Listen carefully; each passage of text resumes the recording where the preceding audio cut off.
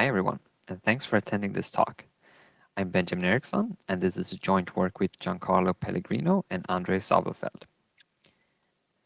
So web applications are growing in complexity, and they have more interaction, bigger code base, and even third-party code that needs to be considered when looking for vulnerabilities. And this all makes it harder to find vulnerabilities. At the same time, a few years ago, Google awarded over $1 million in bounties just for cross-site scripting bugs. At the same time, if we look at the number of CVs from cross-site scripting, we can see that between the years 2015 and 2019, compared to the previous 5 years, they have increased with almost 79%. This makes cross-site scripting an important topic to study.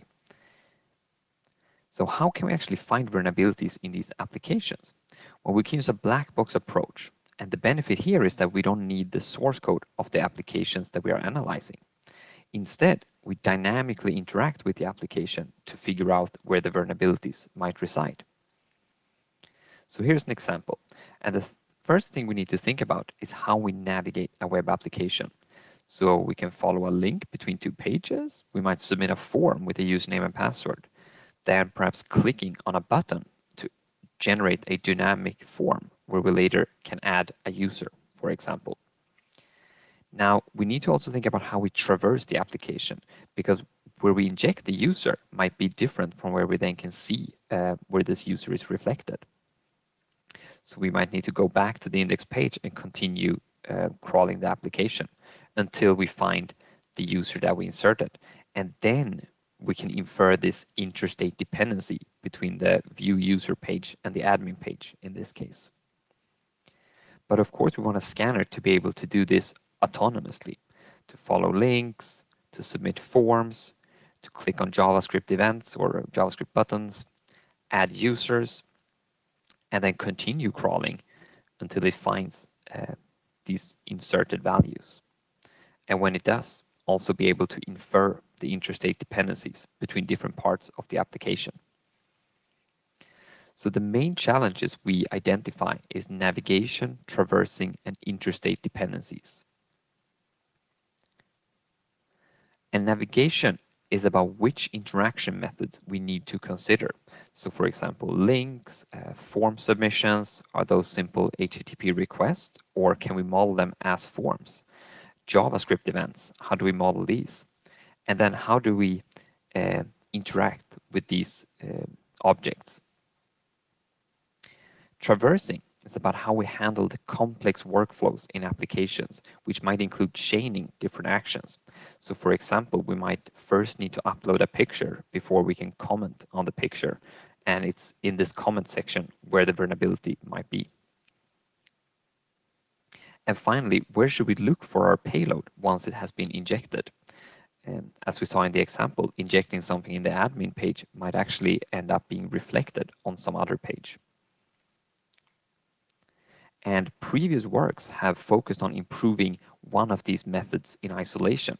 So for example, Pellegrino and al. Improved the modeling of JavaScript events, while Dupé et al. In Enemy of the State focused on traversing applications with respect to the server-side state. And Duchenne et al. With the Liger scanner was able to use reverse engineering to try to identify interstate dependencies. And our key idea is to combine the advantages of all of these methods into one approach. So to handle navigation, we treat the nodes in the graph as client-side states, and the edges between these nodes are the action needed to move between these states. So for example, on the index page, we might have a simple link that we can just follow to the login page. But on the login page, we actually submit the whole form. So we don't treat it as a simple request, which we just replay. Instead, we re-render the form and we add the values, and then we submit this form, enabled to log into the admin page. For JavaScript events, we model all of the JavaScript events and we execute them in a real browser. So we actually click on these buttons or type text to trigger on change events. So for traversing, it's important to ensure that the scanner or the application is in a good state before we add any values. So if we're now on the right here want to inject a new user, we would first have to go back to what we consider a safe state. And this is GET request in this case. And then the scanner would resubmit the login form, click to generate the element, and only then do we insert this new value. And this is to try to ensure that the server is in a good state before we try to inject any values. And so we re-execute the workflows if needed. For interstate dependencies, it's where the data is inserted can differ from where it's reflected. And to detect these sources and sinks, we insert random tokens. So here on the bottom right, we want to add a user. So the username we pick here could be some random string like FRCVW. And so this is injected into the application and might be reflected on another page in the application. So we continue to crawl, and for every page we look for all of these tokens that we have inserted. And when we find one, we can infer this relationship between the admin page and the view user page in this case. And this is very important for when we start fuzzing, because imagine that instead of adding a user, we simply update the username. In that case, if we don't make sure to check the sync for every payload we inject on the source, it might be the case that we only see the final payload once we continue crawling. So what we do is for everything we inject in the source, we also check the sync. So we want to evaluate if Black Widow can handle the complexity of real applications. And here we look at both the code coverage, so the number of lines of code being executed on the server side, as well as the number of vulnerabilities we can detect. And we do this for 10 different web applications. And further, we divide these into reference applications. So these are applications running old versions with known vulnerabilities, and more importantly, that have been used in previous papers, so we can compare with those. But we also look at 6 modern applications running the latest version. So here we have the latest version of WordPress and PrestaShop and Drupal, Hotcrap, etc. But we're also interested in how Black Widow performs compared to other scanners. So for each of these applications, we compare Black Widow with 7 other scanners. So we have Arachne, Enemy of the State, Jack, Skipfish. We also have wget, but that is just for comparing coverage, since that is not a vulnerability scanner. So the first result we'll look at is the coverage. So this is the number of lines of code being executed on the server side. And we compare Black Widow to all the other scanners, as you can see in the bottom. So with Enemy of the State, with wget, with SAP. And we pair these up for every application. So in the first case, we have Black Widow versus Enemy of the State on the web application OS Commerce. And so we look at the lines of code being executed by both of these scanners, and then we see how many are uniquely found by one of the scanners. So here in blue, you can see Black Widow uniquely finds about 90% of the lines of code. In common, they find about 10% of the lines of code. And in the case of OS Commerce, Enemy of the State only finds a few lines of code that Black Widow does not find. And then we do this for all the applications and all the scanners. And what we can see here, or the main takeaway should be that the blue area is much larger than the red area, showing that we find a lot more unique lines of code compared to the other scanners. And we also compare our coverage with the union of all the other scanners per application. And we see that our improvement ranges from a 63% improvement all the way to 280 for some applications. But we were also interested in vulnerabilities. And starting with the reference applications, we see that most scanners are quite good at finding reflected XSS. Almost all of them are able to do that. But where we really try to improve is on the stored XSS. And as we can see already in the reference application, we are able to find way more vulnerabilities compared to the other scanners. And we can see that they struggle more with these stored XSS. And moving over to the modern applications, we see that we are actually the only scanner that is able to find any vulnerabilities in these modern applications. And this is both for reflected XSS and stored XSS. And if we look at the total column, we see that we are also finding more, of course.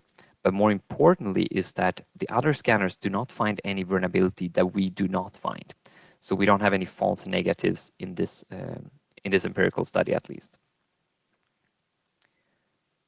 But to better understand why we are finding vulnerabilities, we do a feature attribution.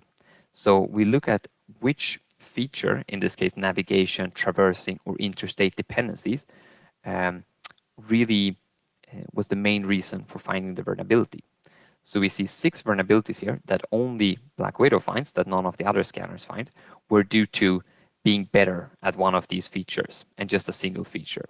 So a concrete example here is vanilla, for example, where we just needed interstate dependency analysis to be able to find the vulnerability.